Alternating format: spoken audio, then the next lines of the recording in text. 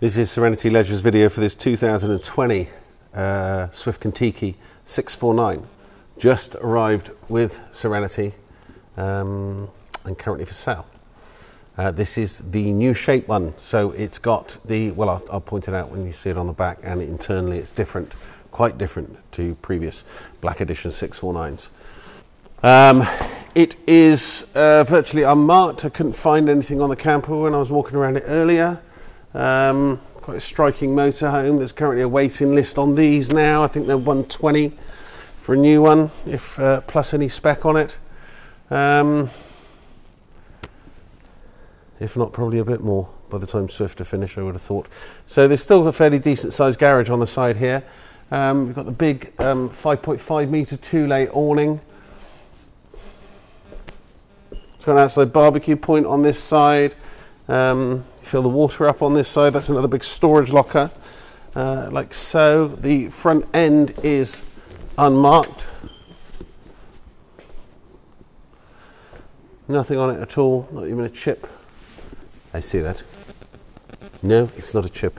It's a bit of fluff. Not even a chip to the bonnet. 16-inch alloys. Nice big side locker there. That comes open, and what? That comes open. Loads of storage in there. Outside shower point on this side. Gas locker, bottle storage, and access again to that garage. So when I say about the new shape, I know it's a bit dark, but you can. It's not so much the lights, but it's the back end. It's got reversing sensors on it, by the way. It's that bit there. Difficult to see, I know. They completely restyled the whole body for the Swift Kon Tiki. It's a little bit higher than its previous models. It's got the surround camera system on it. It's still a smart build construction. It's still obviously a tag axle motorhome. This is gorgeous. This is a really, really nice example. Said we've dealt with Kon Tikis for years and years and years now, and they've just got better and better. There's one of your cameras up there. Quite a clever little device. It sort of also comes on when you indicate to turn left, so it looks down the camper, down the back of the camper, so you shouldn't go into the path of anybody who's overtaking you, for example. Right, cab.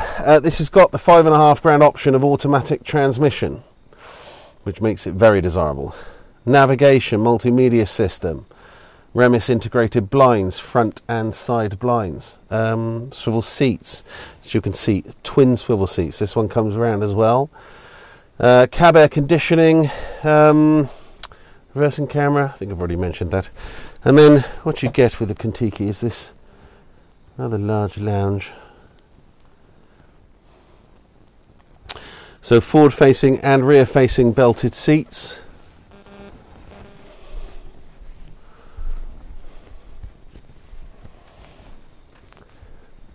This goes into a double bed if you want it to. Big lounge. Well, two big lounges. And then the overhead cab bed here with its mood lighting. I won't pull it down because I said it needs two arms to do it. But you can change the colour of the lights, which is quite nice. No, that one you can't. Change it to blue if you don't like the orange. There you go. Mood lighting, that's a big bed up there. USB charging points in here, it's a television point. And then going back through the motorhome, so a galley area with loads of room. Full size oven, hobs, one electric. Nice little Swift arty-farty feature there. Arty-farty. The latest with the control panel, all touchscreen.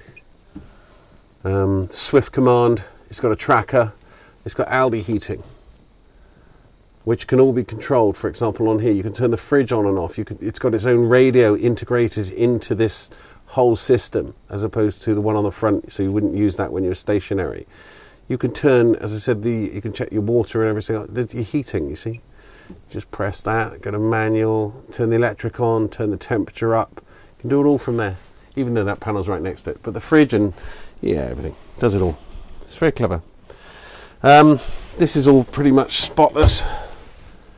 Yeah, no indentations through the worktop, of course. Look at all the drawer space. It's huge. 1, 2, 3. This is massive. This one. Great big drawer.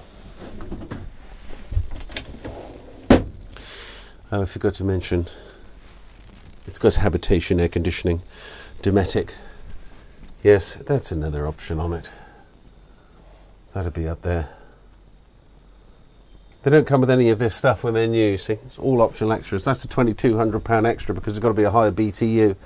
And then this great rear lounge. I quite like not having the back window in the lounge like with the other previous 649. It sort of makes it feel a bit cozier. You've still got these sort of big side windows here. But it's nice. I mean, you've still got the back window, but you've got to stand up to look out of it. I like it.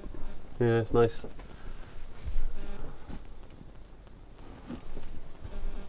Very, very popular 649s.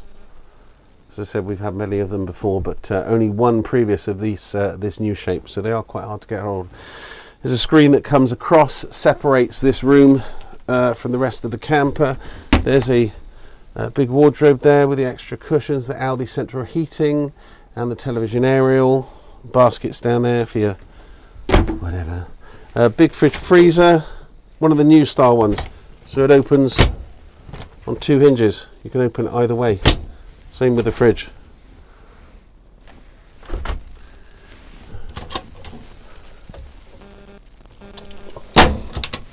Another TV will sit up there.